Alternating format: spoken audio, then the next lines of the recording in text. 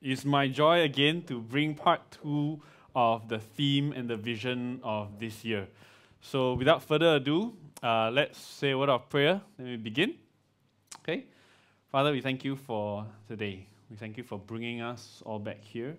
Lord, we thank you for your provision, your word, your spirit that dwells in each and every one of us. Lord, we thank you that you're working and you're calling and you're putting your divine words, your divine calling into our hearts right now. That as we go on this journey, Lord, this year we will see how your word becomes flesh in and through us. Lord, bless us, bless this time. In Jesus' name we pray. Amen. Okay, so the question from last week that we ended off with is this question: what do I know that I need to be? What do I know that I need to be? And this is from our theme, from knowing to being this year, right? From knowing to being. Now, it may sound a bit conceptual, but I just want us to bring it back to basics and to remind us that this is actually rather simple. It's simply what has God called you and what does God want to make you into, turn you into. What is the word He has put in you that He wants to become flesh through you? All right, so He wants to be a reality in all of our life.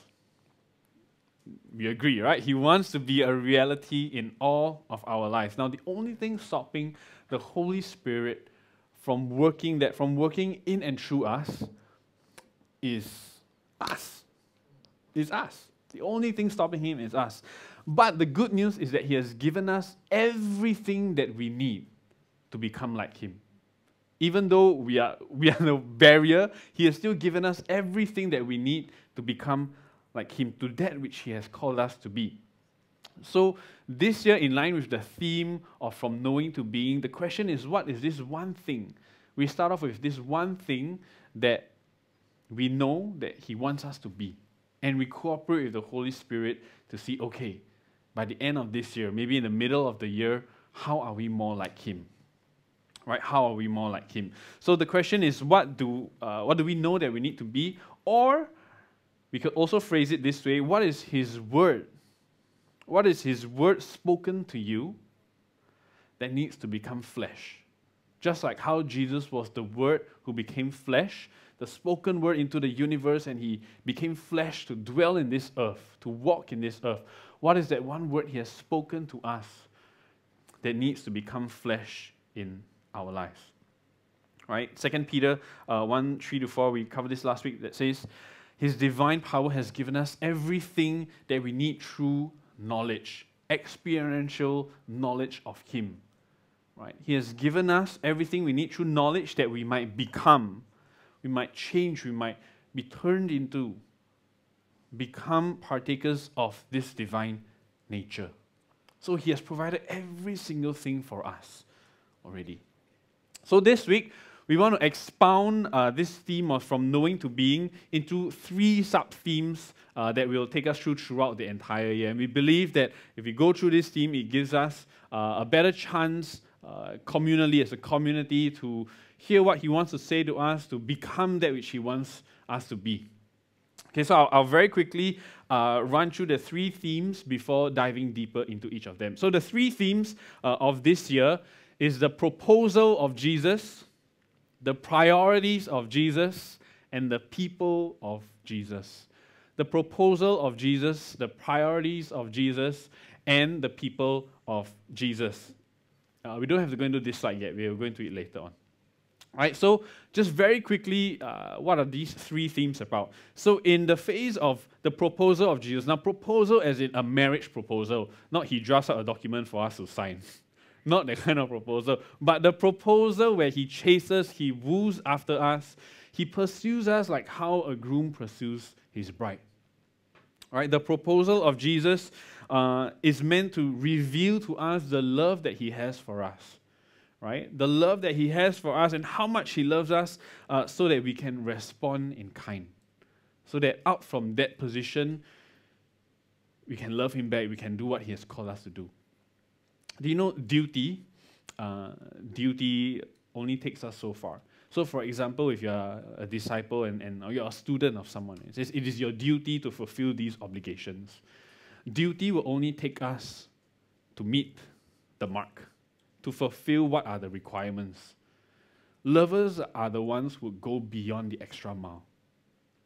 And so when we start off this year, we want to see how he pursues us, how he, in a sense, proposes to us in this whole proposal phase, how he chases after us, because we want to fall in love with him, all right?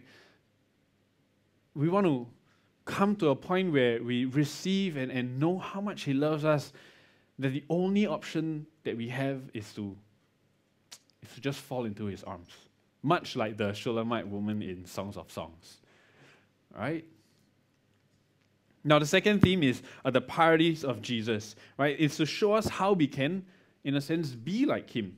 It isn't just to copy what are his priorities. It isn't just to know what are the things that, how he did the things he did, or what did he do here on earth, but to know why he did what he did. Right? So it's the why and not the how to do or the what to do's in this phase of the priorities of Jesus. Right? So actually, how did he face life here? How did he go about life? By what value did he hold that he approached all different things? The priority, what is his priority here on earth? And I think immediately all of us already have the answer. He come to evangelize, he come to preach about the kingdom, he come to save the lost, many of these things, right? But what was his priority? So we will go through that. In this phase. And lastly is the people of Jesus. Now this phase grows us as a community. When we go through this sub-theme, we want to learn what it looks like, what it feels like to see how a people of God is like, or how the people of God are like. Right? We want to see how what are the possibilities of a spirit-filled community. A people that, a body of Christ that is able to embrace the world when they come into this house. So like what Chichon was sharing today in the papers about Citibank and about Lazada, last week we said, right, that he will shake the world. He will shake the world and the treasures of the nations will come into the house. So I think he's shaking. He's shaking, right? And so when the treasures of the nation, when the people of the nations comes and walks through those doors, they press basement 2 and they come down and they walk through and they see the signboard. After they see the signboard, they turn left into this place here. What kind of people will they meet? Right? So in that phase, we'll find out. Okay, so let's get started. I want to go through the proposal, the priorities, and the people of Jesus a bit more in depth, and we'll use John 17 as our main guide through these three themes. So the first one is the proposal of Jesus. I apologize, it's a bit small, but when it's on YouTube, after it's uploaded, you can see lah. Okay, the proposal of Jesus. Now, in this phase, there's something we need to know and something we want to be. One thing we want to know, one thing we want to be. So what do we want to know? We want to have a clear understanding of God's love shown towards us. A clear understanding. So we want to know that first.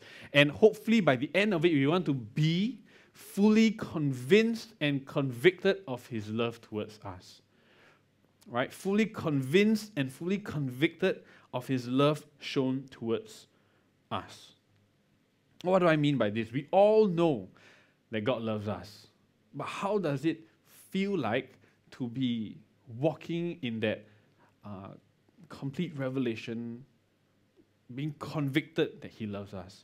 That means when someone falls sick, when we hear of another Christian who says, who suddenly is struck down with a severe sickness, oftentimes the thought goes through that person's mind, is God punishing me?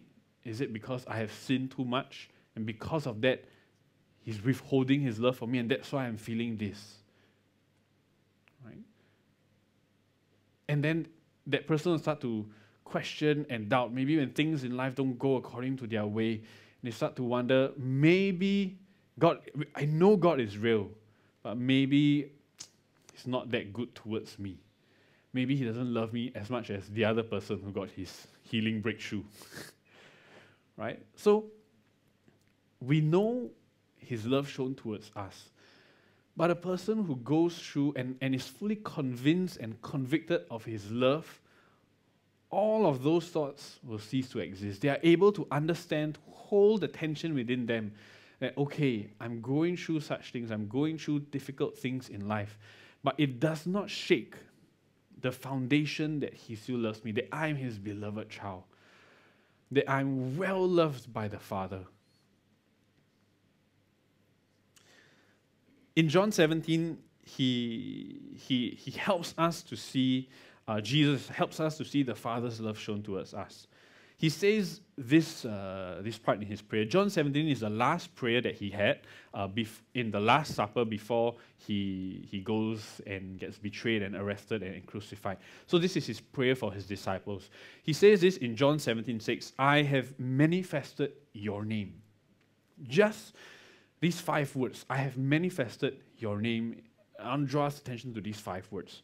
Now, 2 things that stands out. The first one is manifest. What does manifest mean? Right? In the Greek, it says, I need to pronounce the Greek word. Sometimes I'm stumbling a bit. Phaneru. Okay. It's 5319 in Strong's Concordance, okay? You have to go and see. But essentially, you know the word phosphorus? Phosphorus, the metal phosphorus, when you burn it, it becomes very, very bright. It comes from that Greek word, phos, right? Phos. So when he says, I have manifested your name, he's saying, I have illuminated, I've made visible, I have properly illuminated your name. When Jesus says, I have manifested your name, he makes the Father in plain view to his people. Now, what does name mean? It doesn't just mean the name of God. Name here in the Greek, it refers to a person's character, a person's fame, a person's reputation, much like the neck of the woman, right? When it describes the neck of the woman, like Tao like David. Tao like David, right? The neck is like, whether it refers to the character, you stiff-necked generation.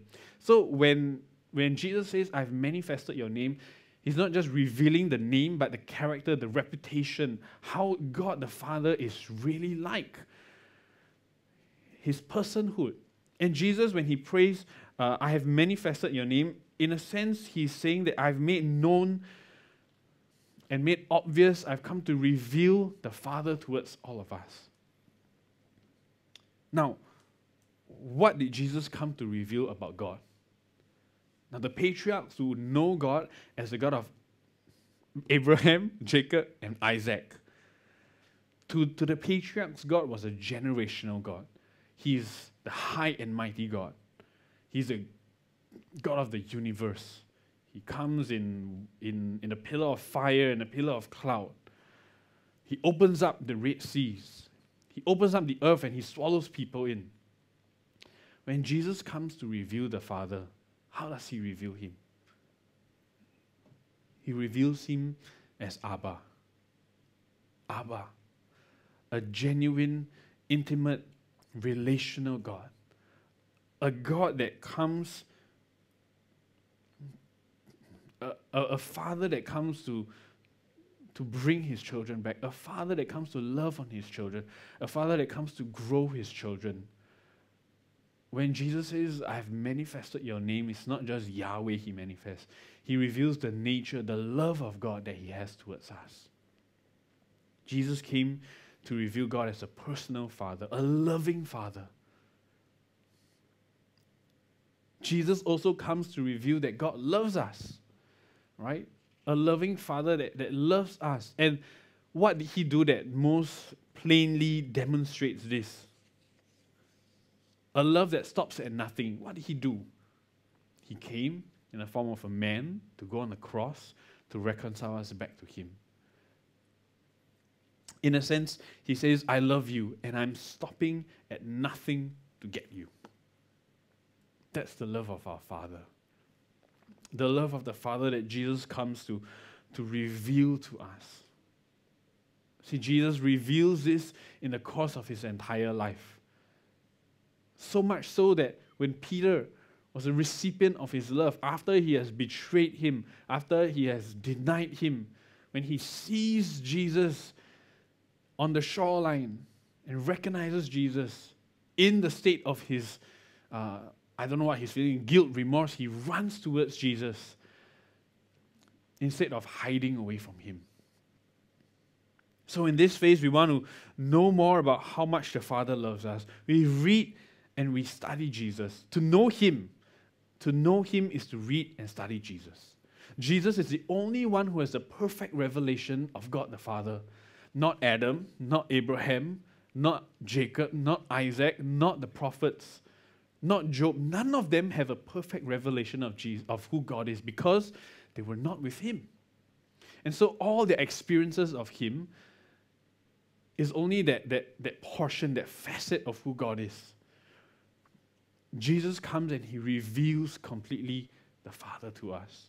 So if we want to read the Old Testament, we actually have to read at it through the lens of Jesus. Then we get to see who the Father is.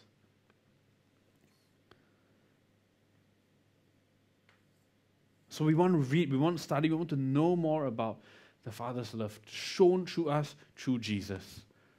What he did here, how he behaved, how he conducted himself, how he treated certain people. You see, the law says that if a woman is caught in adultery, the people have to stone her. Jesus comes and he forgives her and he says, go and sin no more. He reveals an aspect of the Father's heart that was missing. We look through that lens of Jesus and we say, okay, this is how the Father loves me. This is how the Father loves me. So we want to read, we want to know of his love. But a follow-up question that I had is, okay, then how can I be convicted and convinced of his love? How? How do I be convicted and convinced? Well, in John 15:9, Jesus gives a clue. It's still in the Last Supper, but it's a bit before that. Right? He says, as the Father has loved me, so have I loved you. Abide in my love. Abide in my love. Abide in my love. It's one thing to know of how much he loves us. We know that through reading the Bible. Now, we need to stay in love as well.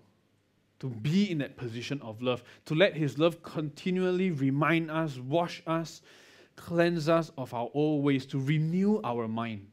It takes time for us to be convicted of his love. That there will come a day that we will say, okay, I don't know what's happening, but I know one thing is for sure, he loves me.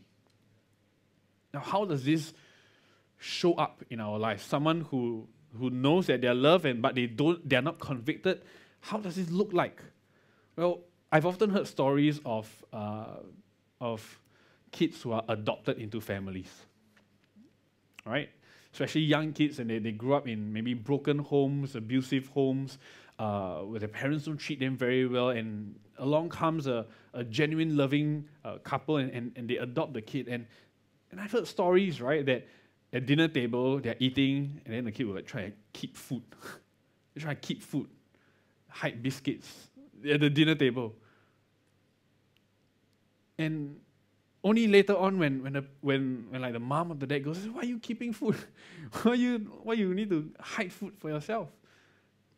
And we come to realize that because of the environment that the person grew up in, the kid grew up in, maybe the kid grew up in a place where there was no food, they had to fight for food. That behavior, that belief in them that I have to fight for myself, I have to take care of myself, I have to provide for myself, carries on into the next family that he comes into. So the kid is adopted and he knows he's loved. He knows that, okay, this group of people, this couple loves me, cherishes me, but he hasn't feel that yet. He doesn't fully believe that yet. See, an adopted orphan's behavior stems from the lack of knowledge, of experience of how much he is loved. So too we are born in a world of sin. Our mind is darkened, our experience darkened by sin, so that we don't know of him, we don't know of his love. Our minds were darkened to the Father's to the Father's love. And so as we come to know Him, as we read about Him, we rediscover about how much He loves us, we need to position ourselves to abide in His love, to remain in His love. Right? To stay there, to let Him and let the Holy Spirit condition us, say, I'm with you, I'm taking care of you, don't worry, I love you, I love you, I love you. We come to a place where we're aware of it, we're convicted by it, and we experience it so that there is, beyond a shadow of a doubt, that He loves us. And the freedom that enables us to walk out. To walk out. Right? So one question I have for us, and you could write this down, maybe it's something to think about, to share about in your life group, but what does it look like to be fully convinced of His love? What does it look like to be fully convinced of His love?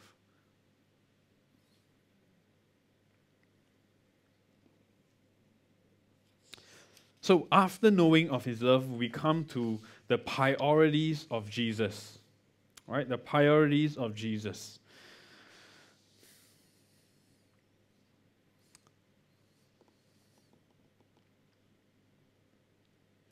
There's one thing we want to know and one thing we want to be when it comes to the priorities of Jesus.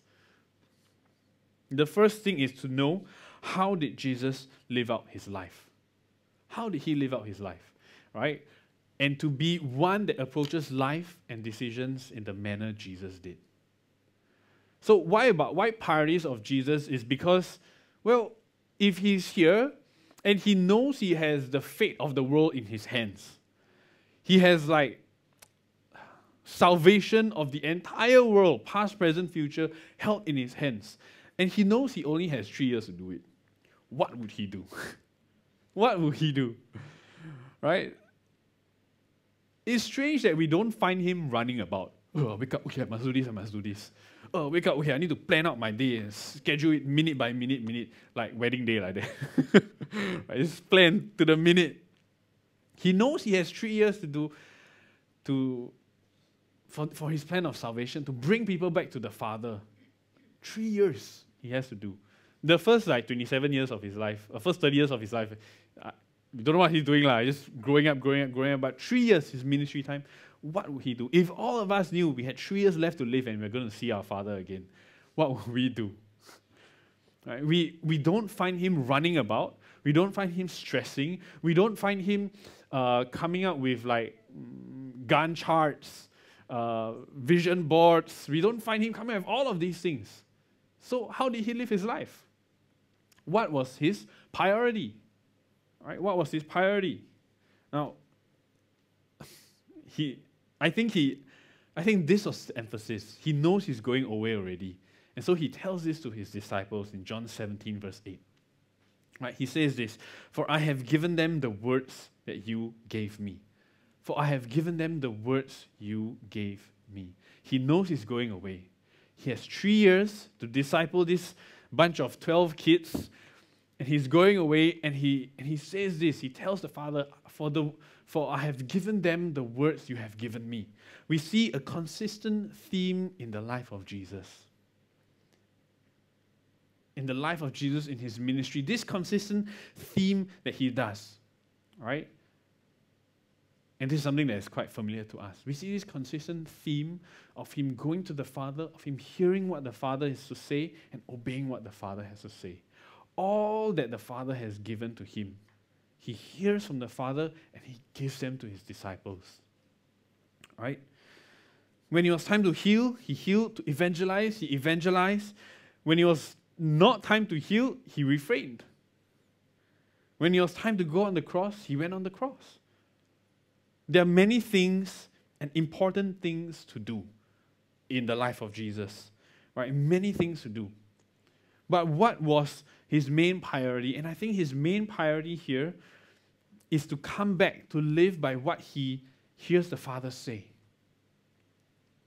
Now, why is that so? Because why is it His priority to do that?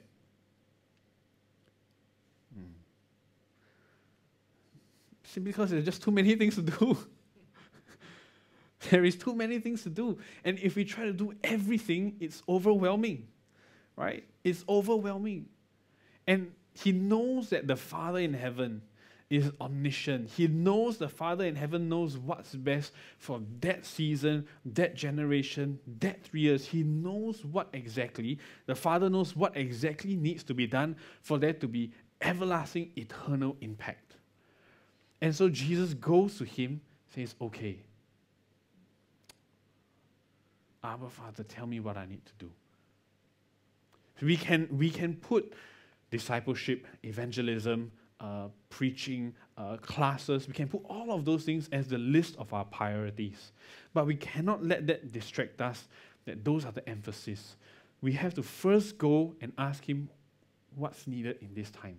What would you like us to focus on in this season? And we hear from him and he gives us the grace, then we do. That will be fruit that lasts. That will be fruit that will last for eternity. That will be the reward at the end when all of our thing comes and he burns it, be gold and silver and not dross that is being burnt up.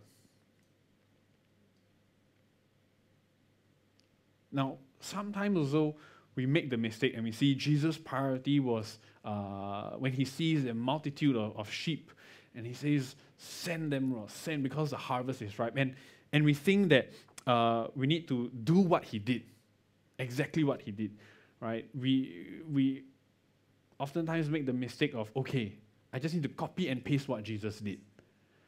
If that were true, right, all the optometrists, the Christian optometrists in Singapore, the eye doctors, will be busy spitting and blah, spitting and blah, spitting and blah, right? But no, so the point is to not just on the surface copy and paste, but to go behind the heart, to go behind the why did he do what he did. And we find that he always goes back to the Father to hear what does he want us to do. So that's the priority of Jesus, is to live by his voice. So in this verse, he says, for I have given them the words that you gave me. In context of this, right, Jesus was talking about his disciples, the words that he gave to his disciples. So what were the words he gave to his disciples? It's in Matthew, Mark, Luke, John. We know that the words he gave is found in the Bible. But if this prayer is meant for us as well, what are the words that he gave us? Have you wondered, what are the words he's giving to us? And I think of it as two things, right? One, he has given us a written word. This written word works like our map here on earth. Now imagine we're going through life, right? And we have to navigate through this terrain called life. What are the words that he has given us? Number one, firstly, is the Bible. And the Bible, I think, is a map to tell us this is the path to take in life. But he gives us another thing to navigate through this life. And he gives us the Holy Spirit. And I think on top of the word, on top of the map that is guiding us through this path of life, he gives us the Holy Spirit as, well, he says as a helper. Thank you. Right? As a paracletos, as the one who comes alongside us. He gives us the Holy Spirit to be our living guide through life. So let's say if you're going on a mountain trek, if you want to trek to Everest Base Camp, right? If you want to trek to Everest Base Camp, and you go to the counter and say, okay, can I have a map, please? And okay, it gives you the map. And so you know the way to Everest Base Camp. You know the way there. But what if the person says, oh, come, I'll bring you along. I've been through that many times. Let me bring you along. As you're walking away, you're following the map, and then through this junction, the guide says, hey, no. I think it's better we go right. It's a longer route, but it's safer. Because the last week it has been raining quite a bit. So on the map, this is the shorter way, but the roads are a bit more washed out. The river is a bit strong. So why not we go this way? And so what are the words that Jesus gives us? He gives us not just the written word, but the living word, the Holy Spirit who comes to guide us through life. I have given them the words that you gave me isn't just the Gospels, isn't just the epistles, but he gives us the Holy Spirit for us to hear, for us to ask, for us to lean on, to guide us through this life. Now, what is the outcome What is the outcome of keeping the Father's commandments? What is the outcome of obeying His voice? John 15 tells us as well. John 15 tells us, John 15 tells us, He says, I have kept my Father's commandments and abide in His love. Oh yeah, okay, it's this. He says, I have kept my Father's commandments and abide in His love. He also says in John 15, if you keep my commandments, you will abide in my love, just as I have kept my Father's commandments and abide in His love. See, the outcome of Jesus keeping His Father's commandments was that He was staying in the Father's love. He stayed in the Father's love. How did Jesus walk in this life convicted that the Father loved Him so much? He stayed in His commandments. He went out, He listened to His voice, and He obeyed. He stayed in His commandments. Now, I have to make it clear that it's not conditional, which means that if we think that if we don't obey His commandments, then we are outside of His love. Right? If we don't obey His commandments, then we sin, and then He stops loving us. No. His love is unconditional. He loves us whether or not we obey His commandments or not. That's why before we accepted Him, before in our sinful state, He sent His Son to die for us. His love is unconditional. What this is referring to, Jesus says, I have kept my Father's commandments and abided in His love. He's saying, if you keep the Father's commandments, if you are willing to stay in the posture, stay in obedience to what He has called us to be, you'll be in a posture of receiving His love for you. You'll be in a posture and you'll receive the benefits of His love, of being in His love. When He says, abide in my love, it's so that, when He says to keep my commandments so that you can abide in His love, it's for us to know, okay, if I obey Him, I get to be in this posture of receiving the love that He's pouring out towards me. See, it's not easy to obey Him. Oftentimes we think, okay, just hear and obey lah. He tells me to wear black color shirt, then I wear black color shirt. Or He tells me to do this, then I do this. But sometimes it's difficult to obey Him, right? Sometimes He may tell us to forgive when it hurts. Sometimes He may tell us to bless someone at the expense of our own finances or at the expense of our own convenience. Sometimes He tells us, serve under this person. And it affects our pride, right? But when we obey Him, the end result is always being able to fully receive that intimacy with Him, to experience that intimacy that He longs to have for us, that comes through obedience. Sometimes we struggle to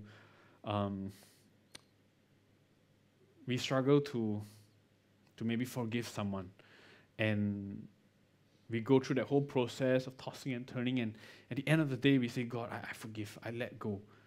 And then you hear the Father say, I'm so proud of you. I know it's not easy, but I'm so proud of you. The affirmation from Him, the intimacy with Him, I think is what Jesus did. His entire life that allowed Him to abide in the Father's love. Just remember, before He chose the disciples, the Bible records He went up to pray. When He came down, He chose the disciples. When He went up to pray, I'm sure the discussion about Judas came up. Right? The Father is saying, choose Judas. You got to choose him. And Jesus, no, this is the one. If anyone I don't want to choose is this one. This is the one who will betray me. This is the one who will send me to my death. But as Jesus came down the mountain, Judas, follow me. And I don't know, maybe the next day he goes and prays, talks to the Father. He says, he hears the father say, I'm so proud of you. It's going to be so tough. You already know what is going to happen. But I'm here with you every single step of the way. See, this is the result of obedience. When he says, if you keep my commandments, you will abide in my love. You will receive it. Your heart is open towards it. You know what's the natural byproduct of the disciples? Jesus says, right, the first verse that we have, for I've given them the words you gave me. And immediately after that, he says this, they have received them. I mean, the disciples have received the word. They have taken hold of that word and certainly know that I came from you. See, the result of the disciples taking hold of receiving the words that Jesus had given them is that they are fully convinced he's the Son of God. Fully convinced he's the Son of God. Are there times that we kind of doubt he's the Son of God? Are there times we kind of doubt his divinity, that he is real? He says here, if we hear and obey, there is 100% doubt. No doubt. 100% no doubt that we know Jesus is the Son of God, sent from the Father here for us. And now today, dwelling in and through us through the Holy Spirit. Sometimes when I want to share like the gospel with some unbelieving friends, there's a part of me that's like, maybe it's not that real lah. That's why things happen, right? That's why things happen. Maybe it's not that real. There's that little doubt in me because a part of me is still not that convinced yet. Not that convinced. But for someone who has obeyed his voice constantly, consistently, who have received the Father's love and affirmation, and he knows without 100%, he knows he is real. No problem telling his friends. No problem telling the people around him that he's real. They will stand up for Jesus.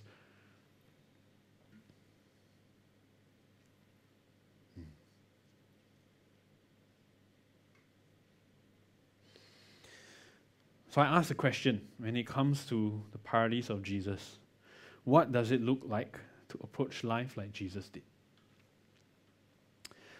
What does it look like to approach life like Jesus did?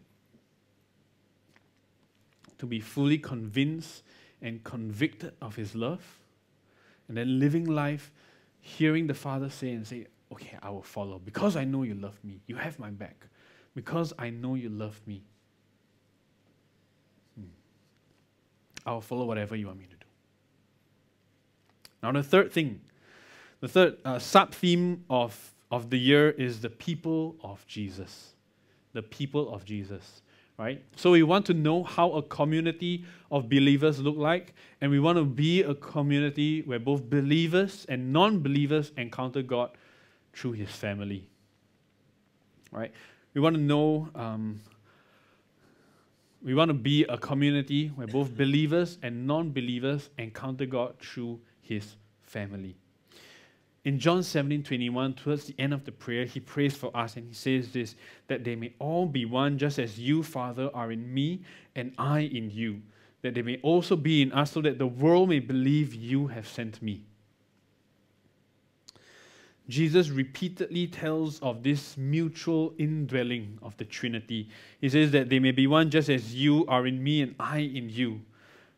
He refers back in his communication, in his preaching, he says, I'm in the Father and the Father is in me. He says, if you see me, you see the Father.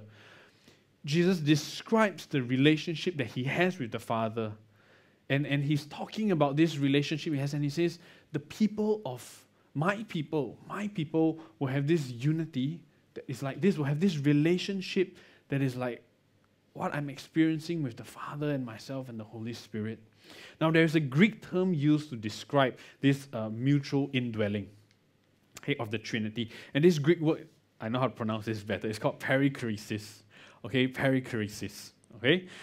Now, perichoresis is a Greek word coined and is named, it is coined to describe how the Trinity relates, function, dwells with one another. Okay, so in a sense, it's all three persons occupying the same space at the same time In a sense, you cannot see God without seeing all three persons at the same time. It's like this, it's like the three of them are one, but yet three. They are never separated, but yet they never merge with one another. The Father, Son, and the Holy Spirit exist together with each other. And perichoresis is seen when Jesus says, the Father, just as you, the Father, are in me, and I am in you.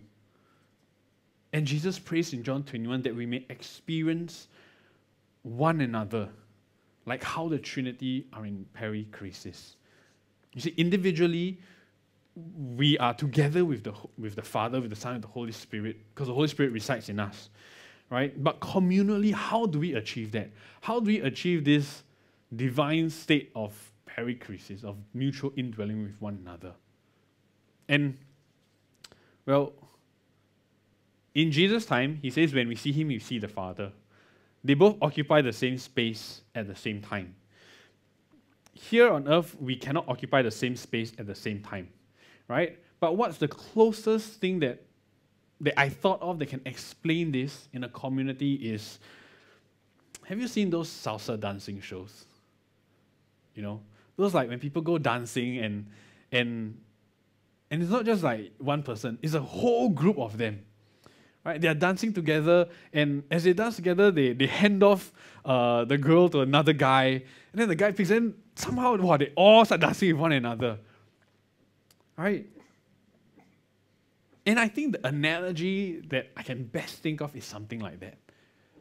Right? That a partner can move so well with one another that there seems to be this flow. They seem like they are one. Not as a partner, but when the whole group is able to move and flow like that, it seems like, wow, this whole community is like one. They are flowing with each other, they are moving with one another, and it somehow seems like there is this unity among them. Maybe like how Jesus was like. The Father tells him and he moves. Right? The Father tells him and he moves, and he moves, and he moves together with them. But in our community, if I were to put this dance floor analogy to our community, well, I think we're all at different skill levels. Some people can dance. Some people have 2 left feet. Some people got like as if no feet like that. And I think the skill level of the dancer represents the maturity of love that each one of us have. Right? So, in this dance floor, we're going to be handing people off to someone whose skill level is much lower, who is less mature. And when the more mature person picks them up, he's going to step on your feet. He tries to lead, and you step on my feet. Lead, step on my feet. Right? And what to do? You go and change your dance partner. Do we do that? Well, sometimes we do. The easy way out, right? But when Jesus prays for this, a community that experienced His Holy Spirit, He was fully convinced and convicted of His love, a group that has the priorities of God, who knows maybe the night before, says, okay, in the coming months, I'm going to send you someone who you're supposed to disciple. That person comes, dances, and steps on your feet. What does the more mature person do? It's okay. It's okay. I teach you. I lead you. I guide you. Right? Let me teach you. And the person grows. Right? And the person grows. Now, in the community, there's also going to be some less mature, younger one who comes into the dance floor, watches 1 or 2 YouTube tutorials and thinks he knows everything already. Right? He comes in barging and says, no, let me lead you, let me do. And then on the older person, what does the older person do? Yes. Right? No, the older person says, okay, let me guide you. So there has to be that, for the younger one, a humility to say, okay, I will follow, I will lead. Not I will lead, I will follow. I'll follow you. You lead me, you guide me. And sometimes the older person, seeing the younger person is growing, says, okay, you lead me. I will follow you. someone less experienced, right? Say, okay, you are less experienced, but you lead me, I will follow you. And over time, this dance floor, this dance community will start to move in a way that is like perichoresis. Will start to move in a way that is seamless. Move in a way where love is shown, love is given, love is received, honor is given, respect is given, respect is received. In a way that when someone walks through the doors, walks through not just our church doors, but in our own life groups, they're like, there is a unity among these people that is something I've not seen before. Right? It's something that I have not seen before. And you know what? Maybe the time is coming. The time has come. And the time came that God shakes the world. And the people of the treasures of the nation, the people of the nation, look to the one place that says that they are family. And the people of the world are looking towards that one place that says that they are the light of the world. And when they come nearer and they draw nearer, what type of family would the nations, would the people of the nations experience when they meet us? Right? What type of family? So, the three things, the three sub-themes of this year and what we hope to achieve: the proposal of Jesus, the priorities of Jesus, and the people of Jesus. When we come to the proposal of Jesus, we want to be fully convinced and convicted of his love towards us, so that that affects and that shapes our identity, our sonship with him. That shapes the posture of how we live our Christian life. Then we come to the priorities of Jesus, to be one that approaches life and decisions in the way that he does. There needs to be a point where we do. But first we need to be. We need to be loved by him. We need to be sons and daughters of the Most High God. We need to be children of a perfectly loving Father, to know he loves us, to know that he's not a God that delights in rendering judgment, to know a God that when he disciplines is not because he's punishing us, because he loves us. No parent delights in caning their child. Wow, I'm so happy I get to cane you today. I meet my quota. No parent does that. No. So imagine when God has to discipline us, like it says in Hebrew. It is tough for us, but I'm sure he has. It's tough for him. He knows the end result. He loves us. So we need to know and be loved by him. Then we do. Because if we don't move to the doing stage and we forever just stay in the receiving stage, we may become spoiled, entitled people. Just like the little princess who always, the daddy always says yes to, and grows up and thinking everyone says yes to her. Right? Or the son who always be like, yeah. Do you know who's my father called? Right? Yes. No, we don't know. Right? But so there needs to come the doing, and in the doing we mature. Through trial and error, we mature and we grow. We learn how to abide in his love through obeying his commandments. Right? The priorities of Jesus, to approach life like how he does. And finally, the people of Jesus, a community where both believers and non-believers encounter God through his family. At that stage, we still have to practice being that group of people that he has called us to be. Right? So,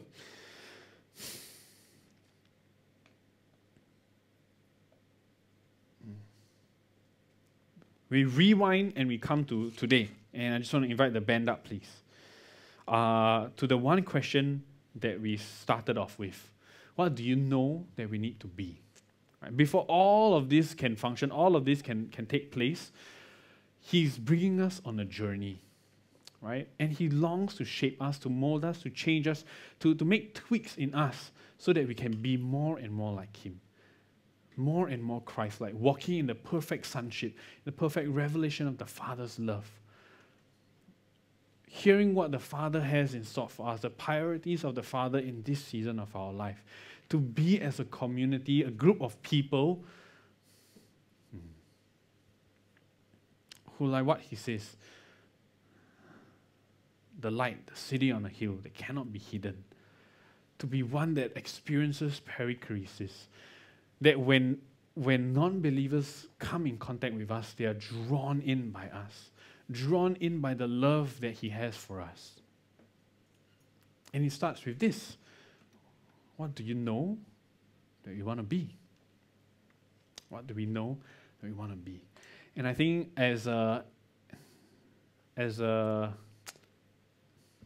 exercise, as something that we can do, in a sense, activation that we can do, I would like us to all just take the little communion cups that we have.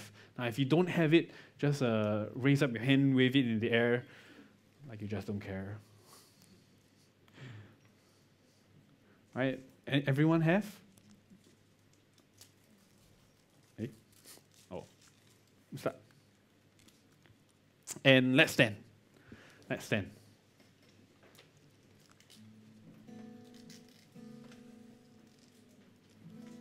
Okay. And let's prepare first. If not, everyone will know that you are opening this thing. Okay. Okay.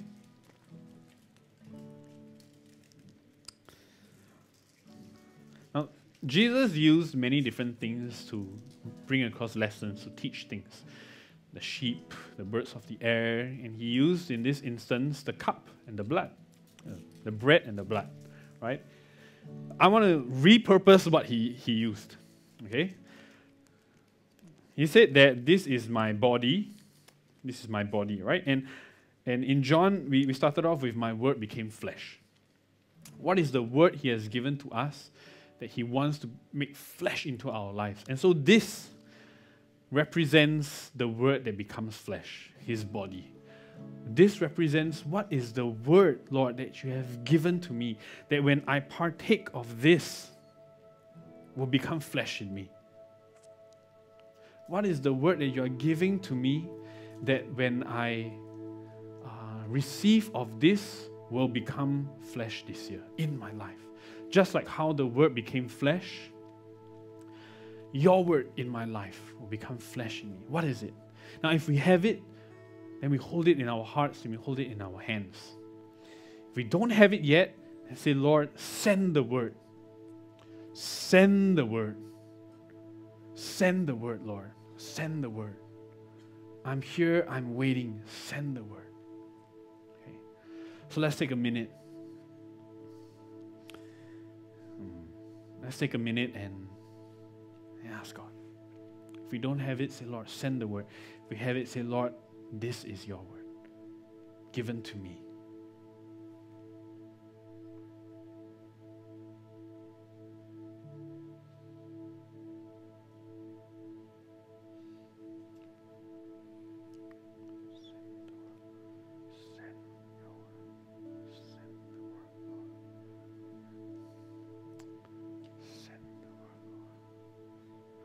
Father, in our hands we hold your word, your divine Rhema word. Your word, Lord,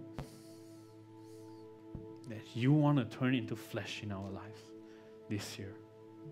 Lord, your word that you have given to us, you have breathed upon us, you have imparted in our spirits to us. Lord, we want to use this just as an act, maybe a prophetic act, to say, Lord, may your word become flesh in me. May I be consumed by your word. May I consume your word so that this year I can be molded and shaped into you. Lord, may I eat of your word so much that, like John, who no longer says, there is a voice in the wilderness, but John says, I am the voice in the wilderness. Lord, may this be the word that becomes flesh in our lives today. In Jesus' name, let's eat of the word.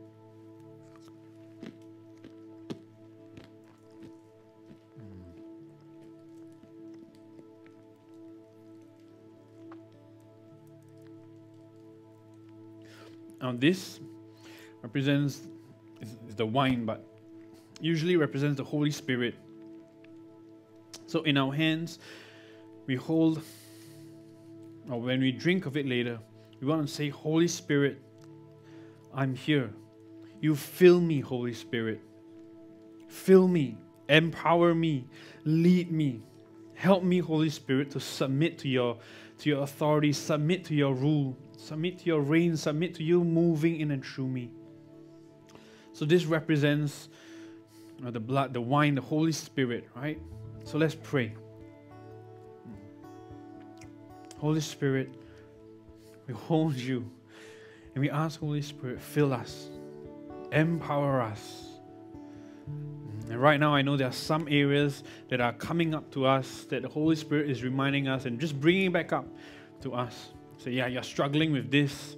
Maybe it's your flesh that is speaking to you. Say, you think you can do it, you cannot. If you have been struggling with this issue for so long, there is no hope, and that's your flesh speaking. But as we drink of the cup, we are saying, Holy Spirit, I lean on you. I choose to trust your leading more than what my flesh says, more than what the enemy says. Consume me, Holy Spirit. Consume me, Holy Spirit. So let's take a minute and just commune and let's talk with the Holy Spirit. Just bring ourselves to humble submission before Him.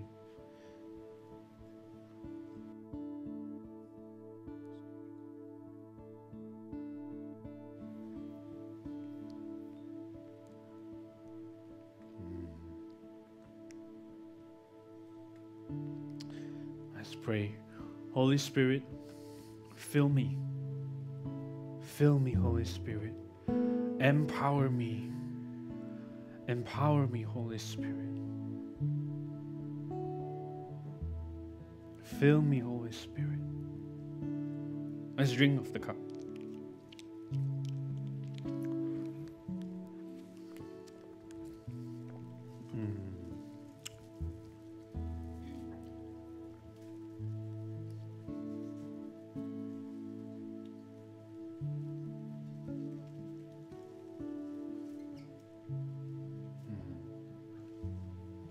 Let's come to God in prayer. Let's come to God in worship. And as the worship team just leads us, let's posture and position ourselves to continually receive from Him. Okay?